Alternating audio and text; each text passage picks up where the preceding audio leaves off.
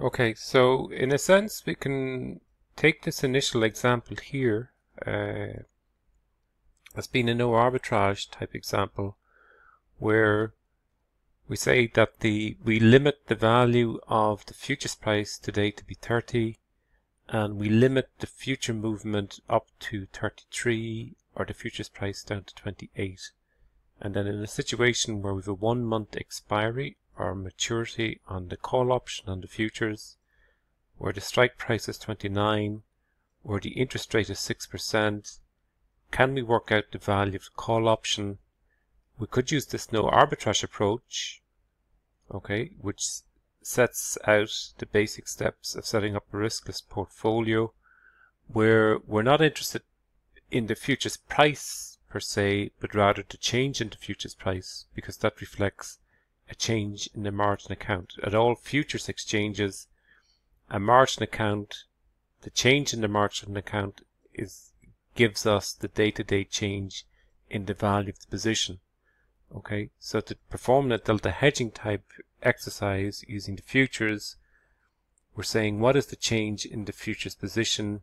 We multiply it by delta. Delta is the position in the change in the futures, and then we have the option, the value of the option itself, and we create the riskless. We impose risk neutrality by imposing equivalence on the two outcomes, whether the futures price goes up, the futures price goes down, right? We get the same, we make these two outcomes equal to each other in cash terms. That leads us to solving for a delta of 0.8, meaning we should go long delta, because delta is a positive 0.8. We take a positive 80% stake in the futures position here, and a short position, delta futures position, and a short position in the call option. Okay, we could set out the estimation here of the value. Of course, this is very artificial in the sense we're assuming one step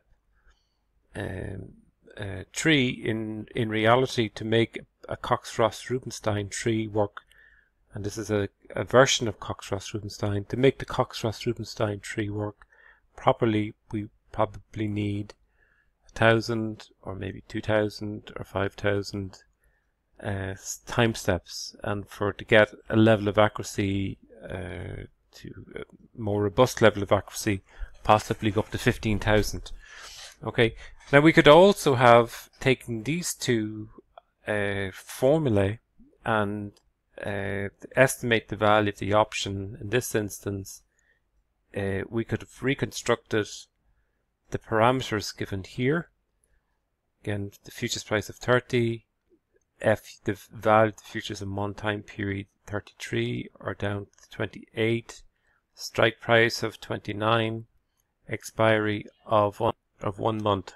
Okay, so in setting this out,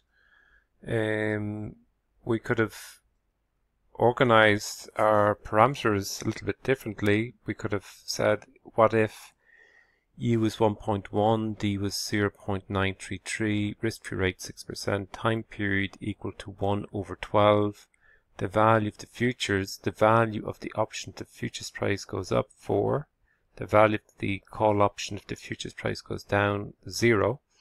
Then using these two formula, we could estimate the risk neutral probability and then apply the backward recursion, and got the same value of $1.592 for the call option. Okay, now a question then arises, how do we move from this one-step binomial tree using a risk neutral approach and using a no arbitrage approach to using, let's say, at least initially, a multi-step tree, perhaps starting with a two-step tree. So going from the one step to the two steps, okay, how do we accomplish that?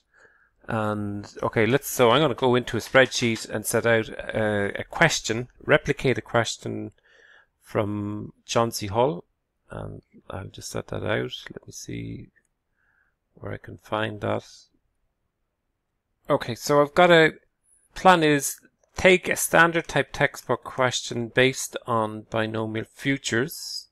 Okay, so valuation of an option, of a futures option, and I'm setting it up in a two-step tree, and then I'm going to just follow the basic formulae and then extend this out to where we have 100 steps or 200 steps. So basically taking a very elementary example and then illustrating how we go from the elementary to or through to a much more complex VBA estimation, where we use 100 steps or 500 steps or 1,000 steps.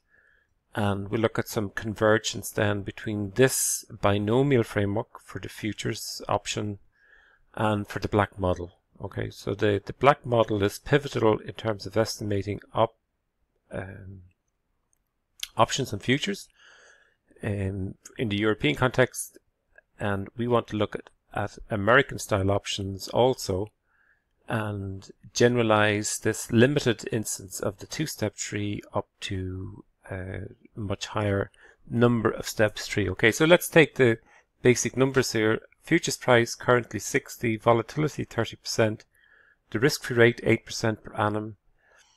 Use a two-step binomial tree to calculate the value of a 6-month European call option on a futures with a strike price of 60.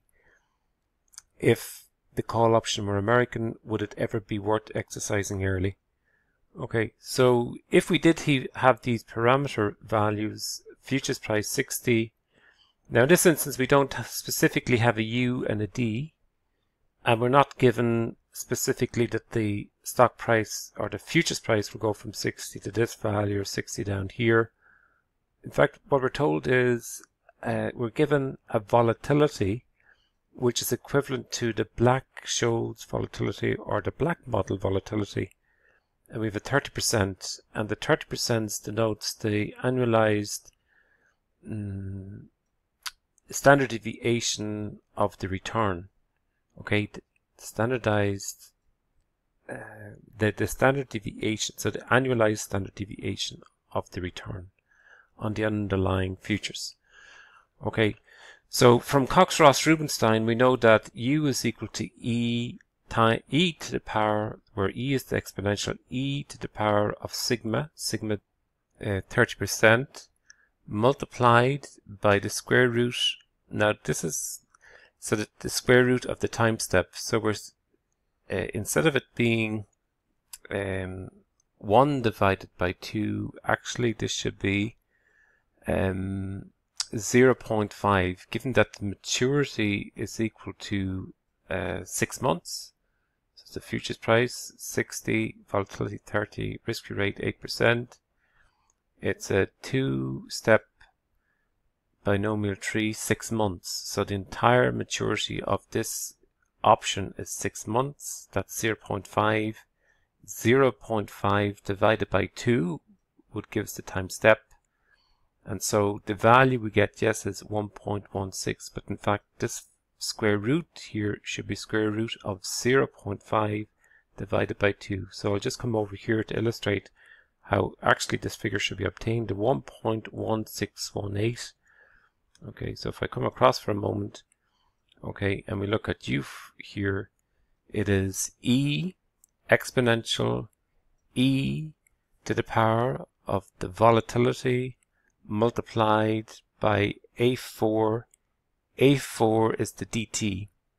It's the t divided by n. The 0.5 divided by 2, that'll give us 0.25.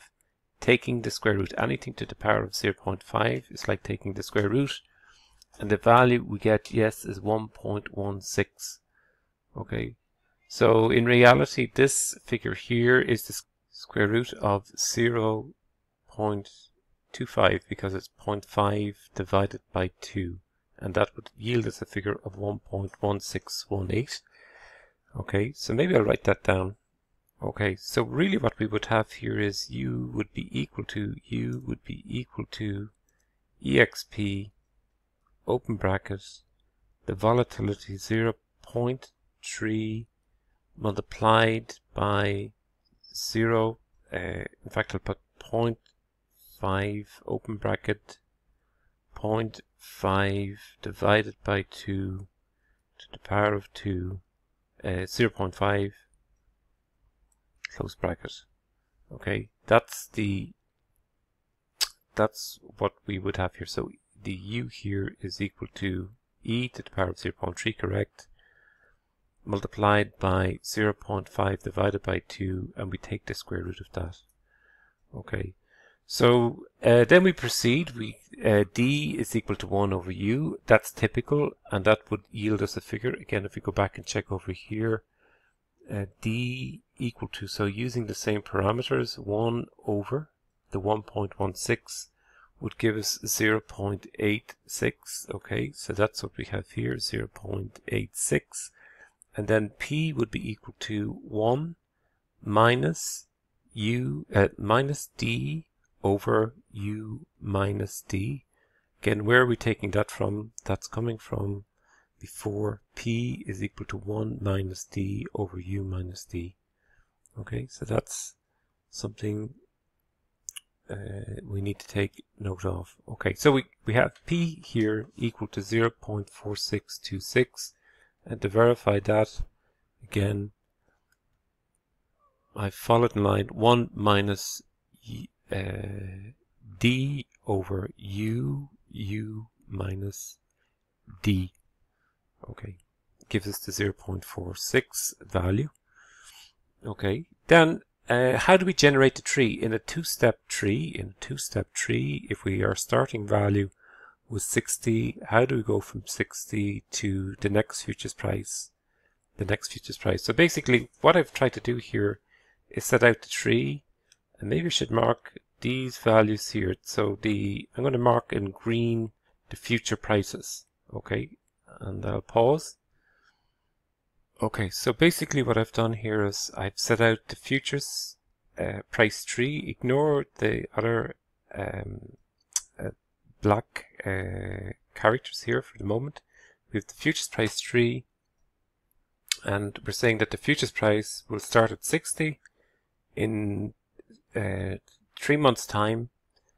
If the full time period is 6 months, then the first time step in the 2 time step tree is 3 months, and in 3 months the futures price can either go up to 69.7101 or down to 51.6425. Okay, using the U and the D that we've investigated. Now, to show where those figures are coming from here, okay, we can take this down a notch and basically might note I've estimated, if you like, U and D here, and I've set out 60, and it's like 60 can go up, it can go down. What do I multiply 60 by? For it to go up, I multiply it by U. Okay, I get 69.71. To go up again to AC 99, I multiply by U again, so multiplying by U again, I get 80.99. If it went down from the 60, okay, we multiply by D, so 60 multiplied by 8607, same as what I have over here, 0.8607, I would have obtained 51. Okay, 51.64, and if it goes down again, 44.91, and if it goes up and then down again, the tree is recombining and it goes back to 60. Okay, so that's a typical feature of the Cox Ross Rubinstein tree, that the value of the middle value here, we get this recombining tree, and we get the value of the futures price at every second step. The original futures price is the middle value, okay, in this Cox Ross Rubinstein design.